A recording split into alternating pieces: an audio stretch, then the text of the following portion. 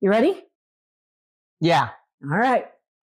Hello, everybody, and welcome to the CCnDoc Talk podcast, which is now video. So now what you see is what you get.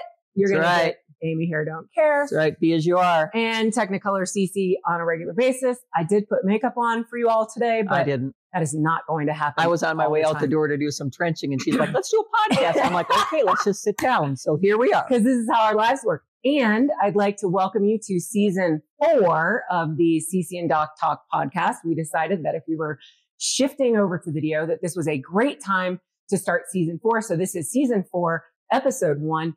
Just a little housekeeping for you. You can now find the CCnDoc Talk podcast on YouTube podcast. You can find it on YouTube Music. Is it YouTube Music? Excuse me. Well, that was fun. You can find it on YouTube and YouTube Music. And we are going to work on continuing to get it on the regular podcast channels, but we just haven't decided whether we want to spend the money on that yet. So otherwise, you can find it on YouTube channels. It is our YouTube channel, CCnDoc, CCnDoc. You can also find it at our brand new, sparkly, shiny, consolidated website, CCnDoc.com. That again is CCnDoc. Compliments of CC, who did all the work on that. That was a butt buster. And thank God it's done. Most people would say labor of love. Okay. It was a butt buster. You can also, by the way, find my badass life vlog and blog out at that same website, CCnDoc.com, or at mybadass.life. Now that I've done all the plugs for all the things, are there any other things we have to plug? No, let's do it. All right. Well, we have a doozy of a topic for you for our first podcast of season 4. Only because timing presented itself. All right. Do you want to introduce please, by all the means. topic today? So we're just going to wade into it, kids. Now, you know that sometimes we're like a cannonball into it. Yeah, we're going to cannonball into it. Sometimes we like to try to add a little diplomacy occasionally to our podcast, but being the unapologetically eclectic dynamic duo that we are, and in this particular election year when there's only 2 weeks, folks, to the next election, we needed to chat about something today. So today we are talking about the Colorado ballot and a Colorado amendment called Amendment J. Now, if you don't live in Colorado, we don't want you to stop watching because we're guessing this that might be on other states, have a similar. And we were surprised.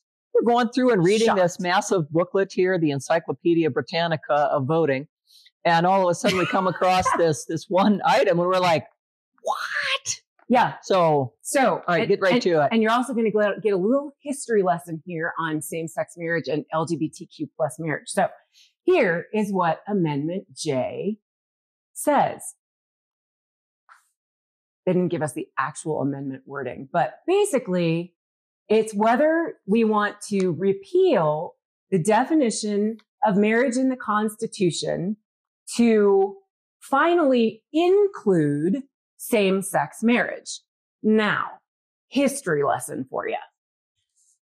Before 2016 in the state of Colorado, the only thing that we were allowed to do was have a civil union. And that was a long time coming. It was literally like 2014 or 2015 when that became legal. So civil union in the state of Colorado. So this law that basically a ban on same-sex marriage law has been on the books in Colorado for I don't know how long. So the federal stuff over. Yeah, I'm getting there. Yeah. Yeah. So that was 2014, 2015. Around 2016, the Supreme Court, in their infinite wisdom, finally decided that we folks should have the right to marry. So they declared same-sex marriage legal federally across the entire country. Now, what that means is that it superseded any state laws. So right now, legally at the federal level, we are married, just like y'all heterosexual folks are married. We're married.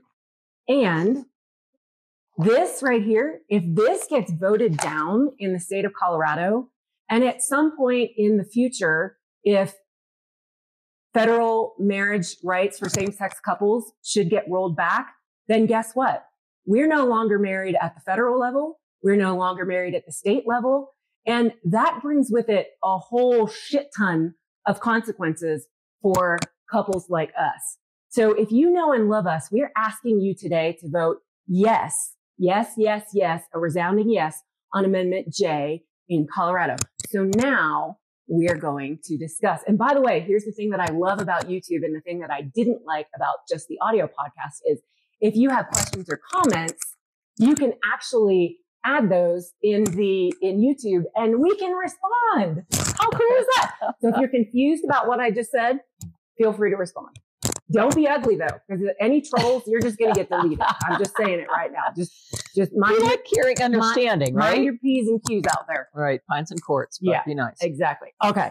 So let's discuss this. So we both thought that this language had been changed in 2016. Yeah, I was shocked to see it on the ballot. Yeah. Shocked. So at about 10 o'clock at night the other night, Amy said, we need to do our ballots. And I'm like, I'm really exhausted. Can we not do this tonight? And she's like, no, it's not going to take that much time. Let's do it. So of course, I made my presidential choice because there's only one choice in my opinion.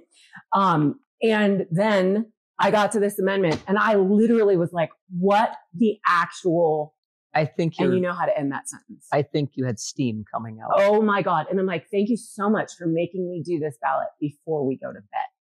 I know you have been riled since. I have. That's why we're doing this podcast because, oh my God. Okay. So what was your reaction? Because she's like more calm. Yeah. See, this is it. She's like, calm the F down. We're going to have to do a podcast on the HSP, the highly sensitive person, and how we approach things, Yeah, exactly.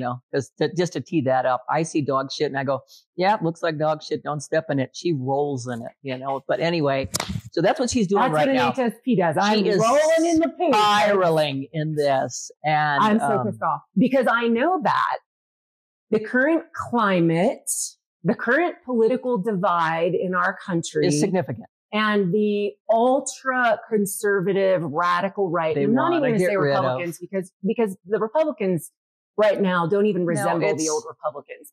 It's different. It's a different mindset. And those folks want us to go away. And I'm just going to say it, Project 2025. They just want us to go away.